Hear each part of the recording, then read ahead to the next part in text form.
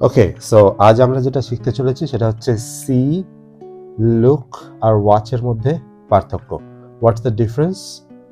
এই তিনটে জিনিসের মধ্যে কি ডিফারেন্স? সি মানেও আমরা জানি দেখা, লুক মানেও দেখা, আর ওয়াচ মানেও দেখা। কিন্তু তিনটে জিনিসের মধ্যে তফাৎ কি আছে দেখে নেওয়া যাক। সবচেয়ে আগে এখানে আমি তিনটি বাক্য সাজিয়ে রেখেছি।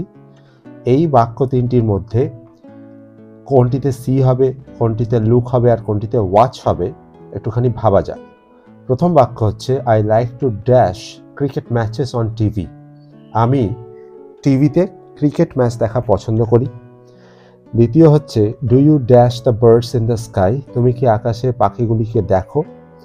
আর তৃতীয় হচ্ছে dash the new phone I bought. আমি যে নতুন ফোনটি কিনেছি সেটিকে দেখো বা সেটি দেখো। তো এই তিনটি বাক্য আছে, কোনটি সি, কোনটি লুক বা কোনটি ওয়াচ মনে হচ্ছে? প্রথমেরটাই আসা যাক। I like to dash cricket matches on TV. কি মনে হচ্ছে, সি, লুক নাকি ওয়াচ? যদি উত্তর হয় ওয়াচ তাহলে একদম ঠিক, সঠিক উত্তর। Next, do you dash the birds in the sky. C হবে, লুক হবে না ওয়াচ হবে? যদি উত্তর হয় সি তাহলে একদম ঠিক। আর dash the phone, dash the new phone I bought, এক্ষেত্রে কি হবে? যদি উত্তর হয় লুক অ্যাট তাহলে একদম উত্তরগুলো ঠিক হয়েছে। কিন্তু যদি এদের মধ্যে একটারও উত্তর ভুল হয় বা উত্তর দেওয়ার আগে একটুখানি কনফিউশন মনে হচ্ছিল যে হ্যাঁ এটা হবে কি হবে না, তাহলে কিন্তু আজকে এই পুরো ভিডিওটা দেখতে হবে, যেটাতে এই তিনটে তফাৎ আমরা শিখব। ওকে, সো এবারে আসা যাক যে সি ব্যাপারটা কি। সি মানে হচ্ছে দেখা। এবার দেখা তো লুক আর ওয়াচ মানেও হয়, কিন্তু না, এখানে শুধুমাত্র সি মানে শুধুমাত্র দেখা নয়, দেখারই বেশ কিছু ধরন আছে। যেমন সি হচ্ছে রিলেটেড টু সেন্সেস, অর্থাৎ রিলেটেড টু সেন্সেস মানে যে এটা চোখ খুললেই আমরা যেটা দেখতে পাই সেই অ্যাকশনটাই হচ্ছে সি। মানে যেমন আমরা কোনো দিকে তাকালাম, অথচ ইচ্ছা করে নয়, এমনি কোনো সিদ্ধান্ত নিয়েও তাকাইনি, এমনি তাকালাম সেই দিকে, সেটা হচ্ছে C, related to senses. No decision made, কোনো সিদ্ধান্ত নিতে হয় না, অথচ কিছু দেখে ফেললাম বা কিছু চোখে পড়লো, সেটা হচ্ছে সি। ফর এক্সাম্পল, আমি ঘুমিয়েছিলাম, আমি চোখটা খুললাম, তো আমি দেখতে পেয়ে গেলাম একটা ঘড়ি, তো আই সি দ্য ওয়াচ। অথবা একটা পাখি ওপরে আমাদের চোখ পড়ে গেল, পাখির ওপর আমাদের চোখ পড়ে গেল, সেক্ষেত্রে হবে আই সি দ্য বার্ড। বা রাস্তা দিয়ে যাচ্ছিলাম, একটা সুন্দর গাড়ি চলে গেল, তো আমি বলতে পারি দে স দ্য কার। এছাড়া হচ্ছে যে it's an automatic process. Automatic process মানে সিটা নিজে থেকেই হয়। এটা দেখার জন্য বা এই ধরনের দেখার জন্য আমাকে কোনো কিছুর প্রতি ইচ্ছে করে বা সিদ্ধান্ত নিয়ে তাকাতে হয় না। এজন্য লেখা আছে আনইনটেনশনাল অ্যাকশন, মানে অনিচ্ছাকৃত কাজ। মানে আমি যে ইচ্ছে করেই কোনো কিছু দেখছি তাহলে কিন্তু সি হবে না, ঠিক আছে? যেমন এখানে কয়েকটি উদাহরণ দেখা যায়। প্রথম উদাহরণ, একটি মোটর বাইকের ছবি আছে। Did you C the motor bike? এখানে সি ব্যবহার করা হয়েছে। মনে করা যাক যে আমরা রাস্তা দিয়ে যাচ্ছিলাম, আমি আর আমার বন্ধু, এবং আমার বন্ধু একটি সুন্দর মোটর বাইক দেখলো, তো আমাকে বললো যে তুই কি মোটর বাইকটা দেখলি? Did you C the motor bike, মানে চোখে পড়লো কি তোর? দ্বিতীয় উদাহরণ, এখানে একজন পুলিশ অফিসারের ছবি দেওয়া। I saw a police officer today, অর্থাৎ রাস্তা দিয়ে আসছিলাম এবং কোনো এক জায়গায় কোনো এক পুলিশ অফিসারের চোখে, আমার চোখে কোনো এক পুলিশ অফিসার পড়ে গেলেন, তো সেক্ষেত্রে হচ্ছে I saw a police officer today, অনিচ্ছাকৃতভাবে। এবার স কোথা থেকে এলো? স হচ্ছে সি এর V2 ফর্ম বা পাস্ট ফর্ম, আর V2 ফর্ম হচ্ছে স, আর তারই V3 ফর্ম বা পাস্ট পার্টিসিপল ফর্ম হচ্ছে সিন। যাক, এই জিনিসটা আমরা পরে শিখব। উদাহরণ হচ্ছে I saw police officer today, আমি এক পুলিশ অফিসারকে আজ দেখেছি। অথবা আরেকটি উদাহরণ হচ্ছে, একটি নীল জামা বা একটি জামার ছবি দেওয়া আছে। Did you C the beautiful shirt at the shopping mall? তুমি কি সুন্দর জামাটি শপিং মলে আজ দেখেছিলে?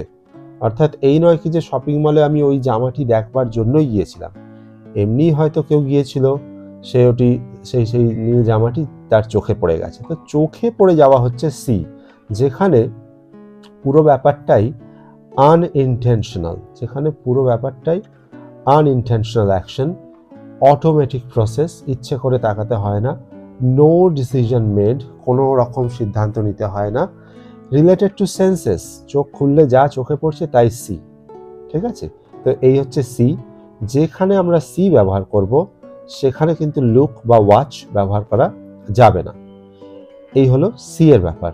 এবারে আমরা যাব লুকের ব্যাপার। Look is use to give direction to our eyes. To give direction, এটা ইম্পর্টেন্ট পার্ট। ডিরেকশন, কোনো একটা দিকে আমি কাউকে দেখতে বলছি বা নিজে কোনো একটা দিকে দেখতে বলছি। তাকানো, লুক মানে হচ্ছে তাকানো। সি মানে চোখে পড়ে যাওয়া, যা চোখে পড়ছে। লুক মানে হচ্ছে তাকানো, কোনো একটা দিকে, কোনো একটা জিনিসের প্রতি, কোনো এক মানুষের প্রতি, কোনো ঘটনার প্রতি আমি দেখছি, ইচ্ছাকৃতভাবে দেখছি, সেইটা হবে লুক। এছাড়া আরও ক্লিয়ার করার জন্য এখানে লেখা আছে to ask someone to see something with a reason or intention. কোনো কারণ থাকতে পারে দেখার, কোনো ইচ্ছা থাকতে পারে দেখার, কোনো একটা জিনিসের প্রতি, মানুষের প্রতি তাকানোর, সেই ক্ষেত্রে আমরা ব্যবহার করব লুক।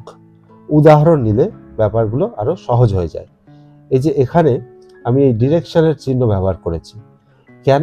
কারণ আমি কাউকে দেখতে বলছি। কি বলছি? Look at that bird, it is beautiful. পাখিটি সুন্দর, ওটির দিকে তাকাও। পাখিটি, লুক অ্যাট দ্যাট বার্ড, পাখিটির দিকে তাকাও, ইট ইজ বিউটিফুল, এটি খুব সুন্দর। তো আমি কারণ কি, কেন তাকাতে বলছি? কারণ পাখিটি খুব সুন্দর, তাই লুক অ্যাট ব্যবহার করতে বললাম। পাখিটি হঠাৎ করে যদি চোখে পড়ে যেত তাহলে অন্য কিছু ব্যবহার করতাম। তাহলে কি ব্যবহার করতাম? তখন সি ব্যবহার করতাম। সিম্পলি বলতাম I saw a bird today, it was beautiful, বা I see some birds on the tree every day. ঠিক আছে, কিন্তু লুক অ্যাট দ্যাট বার্ড পরিষ্কার করে, নির্দিষ্ট করে তাকানোর কথা বলা হচ্ছে পাখিটির দিকে, তাই লুক ওয়ার্ডটি ব্যবহার করা হয়েছে। এর পরের বাক্য, look at that car, it is totally damaged. আবার সেই লুক অ্যাট ব্যবহার করা হয়েছে। কেন ব্যবহার করা হয়েছে? কারণ লোককে, যাকে আমি বলছি, তাকে আমি বোঝাতে চাইছি যে কারটির দিকে দেখো, গাড়িটির দিকে দেখো, গাড়িটি সম্পূর্ণরূপে নষ্ট হয়ে গেছে বা ড্যামেজড হয়ে গেছে।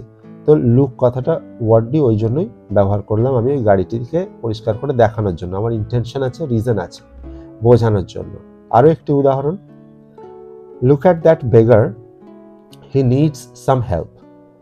এখানেও বেগারের দিকে কাউকে আমি দৃষ্টি আকর্ষণ করছি, তাকে তাকাতে বলছি, দেখো ওই ভিখারিটির দিকে দেখো, হি নিডস সাম হেল্প, তার কিছু সাহায্যের প্রয়োজন। তো এখানেও কারণ আছে, ইন্টেনশনও আছে।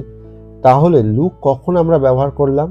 এই যে এখানে প্রথমেই বলেছিলাম, for a reason or intention, to ask someone to see something with a reason or intention, তবেই আমরা লুক ব্যবহার করতে পারি। তবে আরও একটা জিনিস লুক ব্যবহারের ক্ষেত্রে মনে রাখতে হবে, সেটা হচ্ছে যে look is always used for stationery things. Look সবসময় ব্যবহার করা হয় স্থির বস্তুর ক্ষেত্রে। এই যে বস্তুগুলোর উদাহরণ আমি এখানে দিয়েছি, পাখি, পাখিটি এক জায়গায় আছে, চুপচাপ বসে আছে, লুক হবে। গাড়ি, ভাঙা গাড়ি পড়ে আছে, স্থির বস্তু, লুক হবে। বেগার একটি জায়গায় হয়তো বসে আছেন, তো সেক্ষেত্রে ওনার জন্য লুক ব্যবহার করলাম। লুক কিন্তু স্থির বস্তু, স্টেশনারি থিংস মানে হচ্ছে স্থির বস্তুর ক্ষেত্রে আমরা, বা স্থির মানুষের ক্ষেত্রে, স্থির কোনো কিছুর জন্য তাকাতে বললে, তখন কোনো কিছুর দিকে তাকাতে বললে তখন আমরা লুক ব্যবহার করি। ঠিক আছে, এই হচ্ছে লুকের ব্যবহার গেল। এর পরে যাওয়া যাক ওয়াচ। ওয়াচ কখন ব্যবহার করব? ওয়াচ ব্যবহার করতে হবে, watch is used in a sentence to say that you are looking at something with concentration and focusing to understand. Watch হচ্ছে লুকের এক্সটেন্ডেড ফর্ম। লুক এর এক্সটেন্ডেড ভার্সন হচ্ছে ওয়াচ। কেন বলছি লুকের এক্সটেন্ডেড ভার্সন ওয়াচ? তার কারণ লুকের ক্ষেত্রে আমরা বলেছিলাম যে কোনো কিছুর দিকে তাকাতে বললে, কিন্তু লুকের চেয়েও যখন কোনো কিছুর দিকে তাকাচ্ছি, কিন্তু শুধু তাকাচ্ছি না, সেই তাকানোর সময় কনসেন্ট্রেশন, মনোযোগ দিয়ে তাকাচ্ছি এবং তার সঙ্গে সঙ্গে বোঝার জন্য চেষ্টা করছি, ফোকাসিং টু আন্ডারস্ট্যান্ড, তখন হচ্ছে ওয়াচ। অর্থাৎ যখন কোনো একটা কিছুর দিকে কেউ তাকাচ্ছে, মনোযোগ দিয়ে তাকাচ্ছে এবং সেটাকে বোঝার চেষ্টা করছে, তখন আমরা ওয়াচ কথাটা ব্যবহার করব। লুকের ক্ষেত্রে বোঝার চেষ্টা নাও হতে পারে। এবং ওয়াচের জন্য আরেকটি ইম্পর্টেন্ট জিনিস হচ্ছে, watch is generally used for moving things.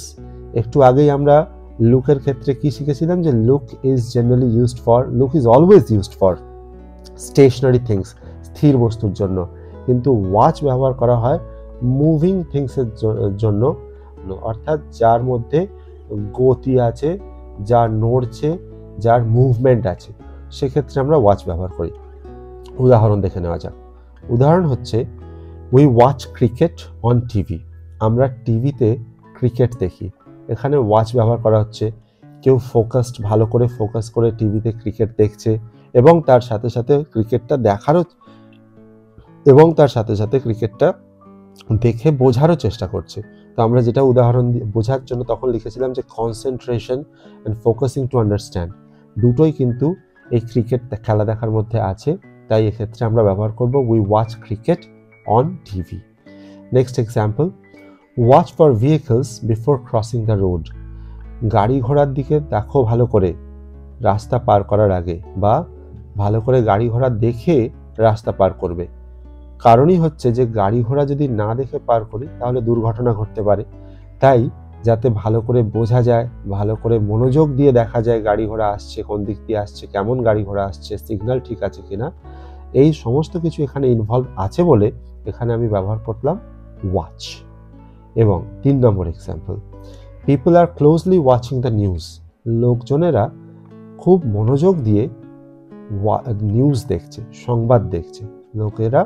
মানুষজন খুব মনোযোগ দিয়ে সংবাদ দেখছে। সংবাদ মানুষ কেন দেখে? কোনো ইনফরমেশন পাওয়ার জন্য, কোনো তথ্য পাওয়ার জন্য। তো সেই তথ্য ইনফরমেশন পেতে গেলে আমরা মনোযোগ দিই, এবং মনোযোগ দিয়ে কোনো কিছু দেখে বোঝা যখন আমরা চেষ্টা করি তখন কিন্তু ওয়াচ ব্যবহার করি। কিন্তু শুধুমাত্র এই মনোযোগ দিয়ে দেখে বোঝার জন্যই ওয়াচ ব্যবহার করলে হবে না। এই যে এখানে একটি পয়েন্ট ছিল, মুভিং থিংস, ওয়াচ ব্যবহার করা হয় শুধুমাত্র জেনারেলি ব্যবহার করা হয় মুভিং থিংস, গতি আছে যে জিনিসগুলো। এই যেখানে খেলা চলছে, খেলায় মানুষজন নড়ছে, খেলোয়াড়রা দৌড়চ্ছে, এখানে গতি আছে, তো ওয়াচ ব্যবহার করেছি।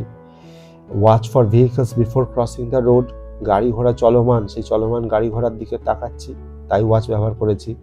নিউজ চলমান, এদিক ওদিকের বিভিন্ন খবর টিভির পর্দায় ভেসে উঠছে, তাই ওয়াচ ব্যবহার করেছি।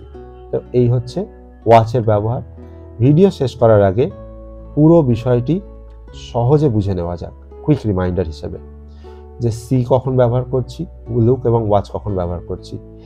সি ব্যবহার করা হচ্ছে used when no effort or decision taken to see something. C ব্যবহার করা হয় যখন কোনো কিছুর দিকে দেখার জন্য কোনো এফার্ট বা কোনো রকম সিদ্ধান্ত আমরা নিইনি, চোখ খুললে যা কিছু চোখে পড়ে তাই সি।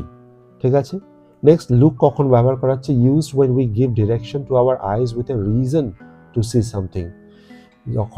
যখন আমরা কোনো কিছুর দিকে তাকাই, হ্যাঁ, কোনো একটি দিকে তাকাই এবং সেই তাকানোর কোনো কারণ আছে, কোনো উদ্দেশ্য আছে, তবেই সেটা লুক হবে। হ্যাঁ, আরও একটা জিনিস কিন্তু মনে রাখার, লুকের পরে সাধারণত অ্যাট ওয়ার্ডটি, প্রেপোজিশনটি ব্যবহার করতে হয়।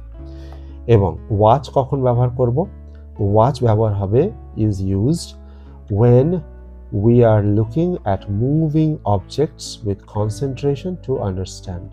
যখন আমরা কোনো চলমান গতিময় জিনিসের দিকে তাকিয়ে আছি, শুধু তাকিয়ে নেই, সেটা বোঝারও চেষ্টা করছি, সেটাই হচ্ছে ওয়াচ এর ব্যবহার। আশা করি লুক, ওয়াচ এবং সি এর তফাৎ বোঝা গেছে। ধন্যবাদ।